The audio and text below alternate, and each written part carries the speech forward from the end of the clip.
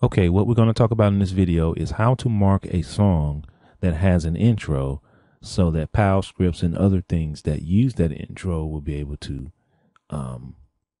play an intro over the top of that song. It's very simple, it's very easy, but it's very time consuming. I normally do this when I'm adding new songs. Okay, what you want to do is you want to right click on a song and you want to go to the song info editor and you want to click on settings. And then of course on settings, make sure your little player here is set to Q and not air. And you just need to listen to the song.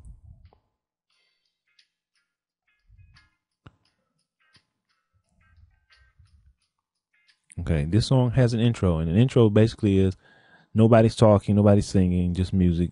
All right, so I'm gonna go down here to the intro, and I'm just gonna double click in that center right there, and I'm just gonna put 5, maybe 6 seconds on there.